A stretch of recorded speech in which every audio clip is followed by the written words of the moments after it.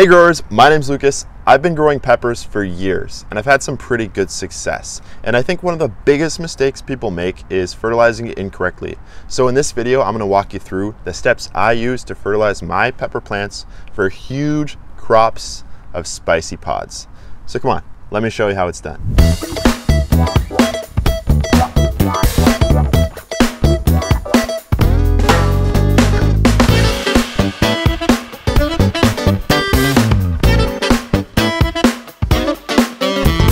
My method of fertilizing peppers is stupid simple. I use water-soluble fertilizer, and here is the secret.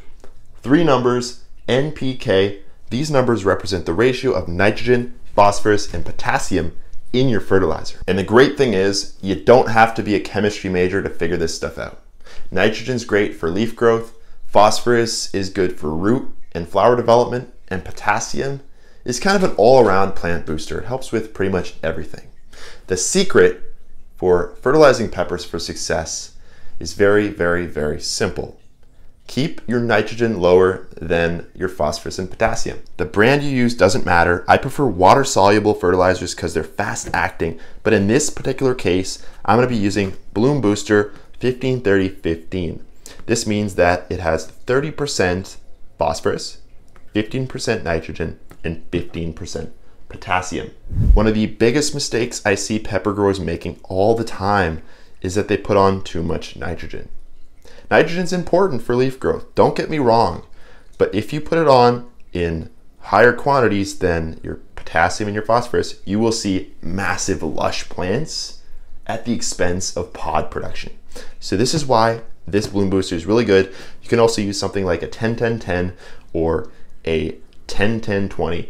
Just anything that doesn't have that first number higher than the other two. As far as the concentration goes, just follow your package. It'll tell you everything you need to know.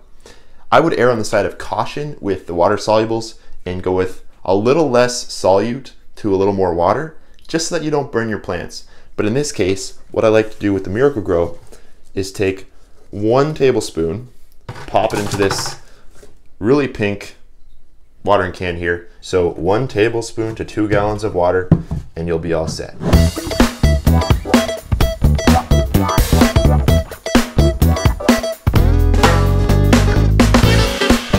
Okay, so once you've got your fertilizer solution all mixed up, ready to go, it's simply a matter of just watering your pepper plants. So these hot peppers right here are a variety called Hot Pepper Lantern. They're a habanero and I've grown them in the past.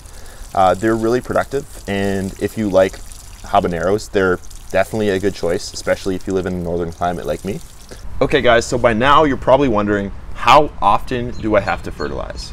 That's a great question. And for me personally, I like to go with once a week, and I find that does really well for my peppers. You can do it once every 2 weeks, even with every water. So if you water multiple times a week, just change the strength of your fertilizer solution. And again, I'd highly recommend you consult the packaging, because different water-soluble fertilizers will have different requirements as far as how much water you need to mix in, how concentrated they should be.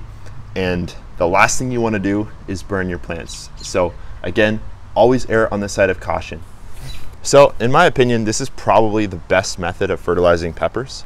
I've had some pretty amazing success with this method, and I think you will too.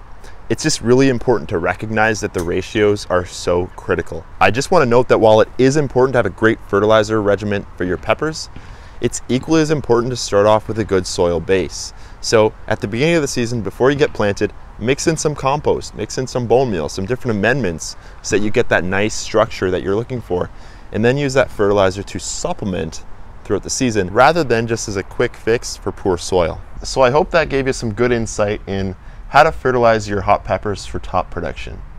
I know what I'm talking about because I've done this with great success over the past almost decade now, and I think that if you follow this method, you will too.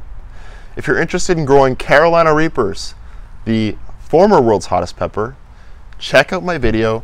I'll post it right here, right now. Link is also down below in the description. I think you'll find it really useful if you're trying to grow some ghost peppers or Carolina Reapers, or just any super hot pepper in general. With that said, hi, my name's Lucas. It's starting to rain. I'm gonna get in and have a bath because I'm extremely muddy right now. and I just ruined my shirt. Hope you have a good day. Bye.